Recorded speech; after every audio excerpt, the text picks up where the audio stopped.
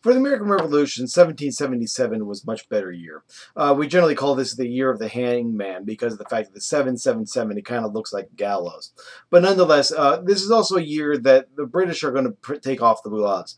They're no longer going to reluctantly fight this war like they had under the Howe brothers. In fact, the Howe brothers are just gone. And instead, we're going to have some major campaigning done throughout this year. Lord George Germain, the British War Minister, is going to basically issue his orders. Today we would probably call it a surge in today's parlance. And basically it's going to be this. One army is going to march south from Canada along the Hudson, going down and take Albany. Another army is going to march from New York City and march up the Hudson and go to Albany. Basically what that's going to do is it's going to cut off England from the rest of the colonies.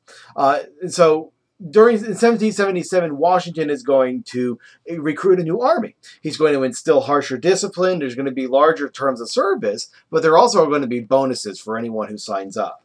But nonetheless, in September of 1777, Washington is going to be facing a British army at Philadelphia. This is the third army for this surge that the British are doing. And this third army is going to be aimed against Philadelphia.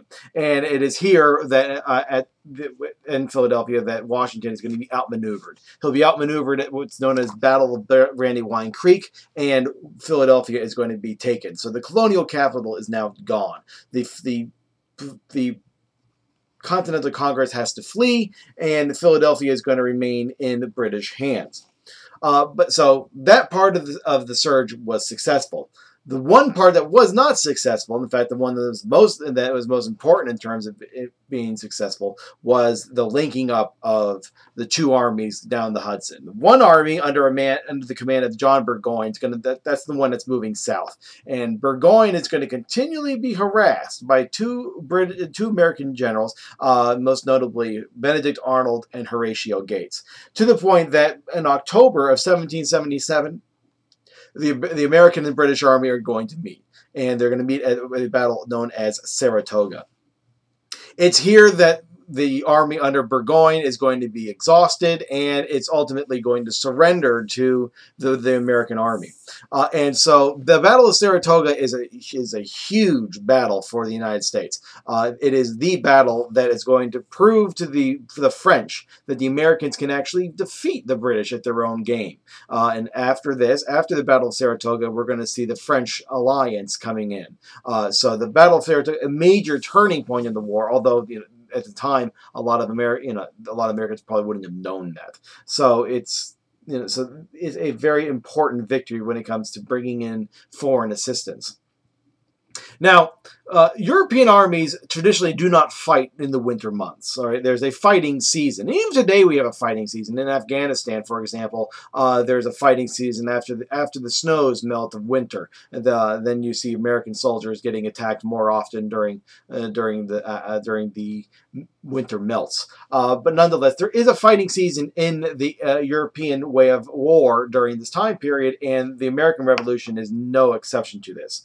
The British are generally going to basically quarter themselves in large cities. Philadelphia is a good one. So the Brits are going to enjoy the winter of 1777 and going into 1778 in relative comfort. The fact that they are going to be next to fires inside houses. The Americans, not so much. The American army, Washington's army, is going to post itself just outside of Philadelphia in an area known as Valley Forge. And pretty much all the stories that you have heard are true. Its suffering is rampant. It's cold. It's disease-riven. There's starvation. It's just a really bad time.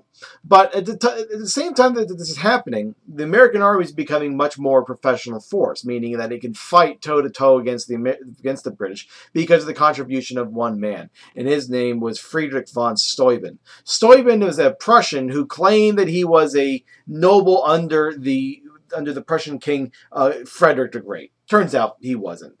He was neither a general nor a baron. But nonetheless, the name stuck, so we call him Baron von Steuben. And he is going to implement a strict training regime on the the American Army. And basically what's going to happen is he's going to write a training manual for the Army, and he is going to help train the American Army so that it can fight a European-style war. Mind you, he barely speaks a lick of English, but you don't need to watch too many World War II movies to know when an irate German speaking German at you, how effective that's going to be. And so, somebody yelling at you in German, you're going to follow their commands pretty quickly. The result of which is that the army that marches out of Valley Forge in 1778 is a much more competent army in terms of fighting a European-style warfare, the style of warfare that the Brits want.